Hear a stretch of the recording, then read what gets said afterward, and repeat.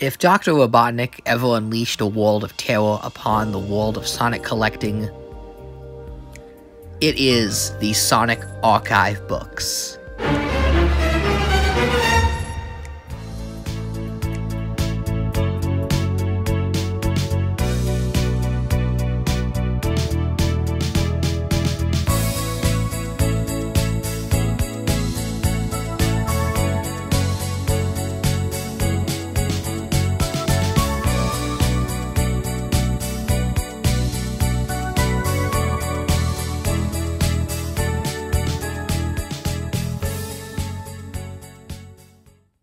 I'm Austin's Animals, collecting all things furry. If you were lucky enough to start collecting the Sonic the Hedgehog comics since its inception in 1993, then you are blessed with long boxes of gorgeous comics of varying quality but beautiful art nonetheless. This comic went on for over 20 years, and as expected, the continuity got a little confusing for new readers. See, Sonic stuck by the book to its canon for the majority of its publication, and new readers needed a fast way to catch up with older comics. Sega and Archie's solution was the Sonic Archives, what would have been 26 mini-books that compiled the first 100 issues, easy to get for new collectors. I assume these books sold very well because I find them all the time at secondhand bookstores and while thrifting, and I always buy them. I can't ever say no to you, Sally. Dear God, I love Princess Sally Acorn. These books were actually my introduction to collecting Sonic comics. I grabbed them right around the time Archie canceled the entire series, as I figured that would be a good excuse to finally read all 400 issues, knowing that the series was over and complete. I couldn't fall behind. And that was a good choice. I really liked the Sonic comics. But soon after reading these comics through these tiny compilations, I began collecting those original back issues, and was totally blown away by how much of a better reading experience it is. I mean, let's state the obvious. The artwork is blown up and bigger, so you can see details you might have missed. But it's not just size. There are other factors that make the archive books complete garbage. Let's just start with the coloring. Here's a scene from the Sonic Archives. Now, here's a scene from an original issue. I don't have the same issue to line up, but you can see how much different the colors are. So take a look at Sally in the original comic. This is just a flat picture of Sally, and then this is the one from the archives.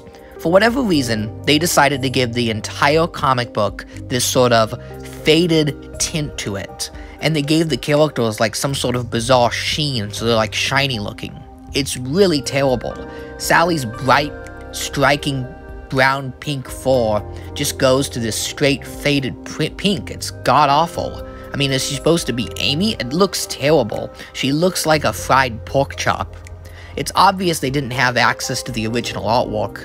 They just had a bunch of JPEGs and had to sort of clean them up. It's embarrassing because I know Archie could have done better, because they did. The Sonic First collection was their first attempt at reprinting older issues. And for whatever reason, maybe they had more of the source material to work with, they actually did clean up the colors. They even recolored Princess Sally to closely match her TV show counterpart, since her first appearance was based on early concept artwork and not accurate. It's a pretty solid recolor, and it still captures the bright, bold colors of those original issues. Yet with these collections, they just went with this god-awful color scheme. It looks horrible. Another thing I don't like about these comics is the covers. Yeah, the artwork is pretty, but it's the texture. I'm not sure if you can tell on this video, but the first volume has this really nice glossy effect, and then everything afterwards was printed on this cheap material that's all like scratchy and it gets dirty. It makes the book not enjoyable to hold in your hands. It feels gross. The final thing that really breaks these comics, though, is the lack of supplemental material. Seriously, these comics are bare bones. They just have the stories.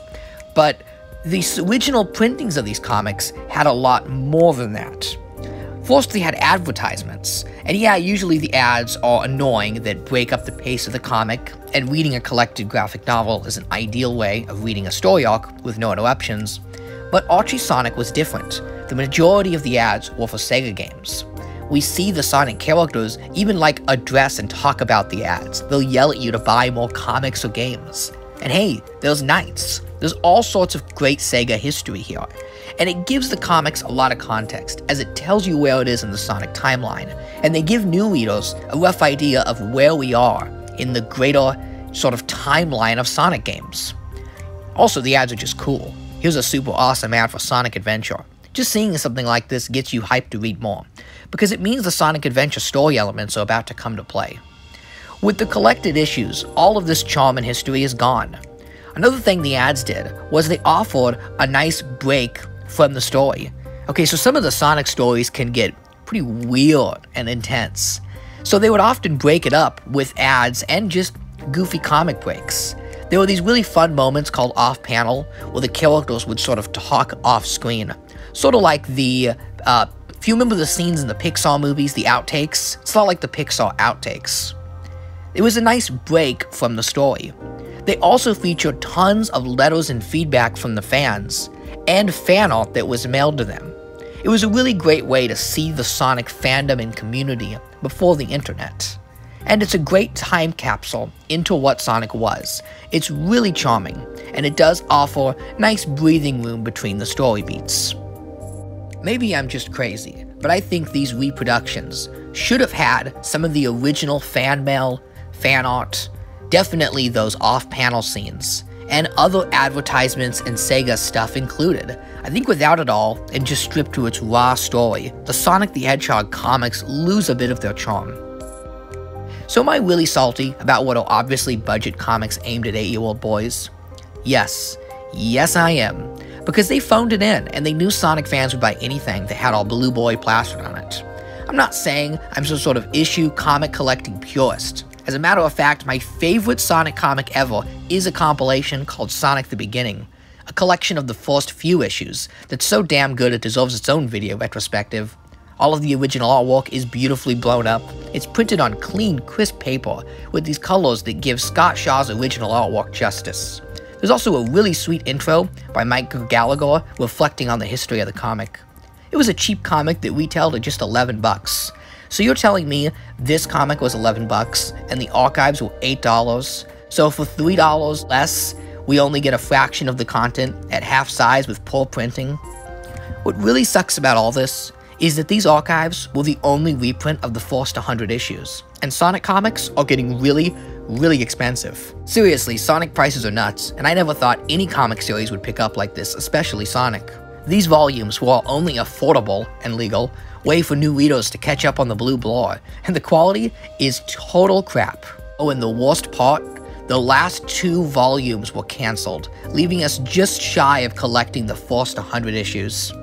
Damn, Dr. Robotnik really did win after all.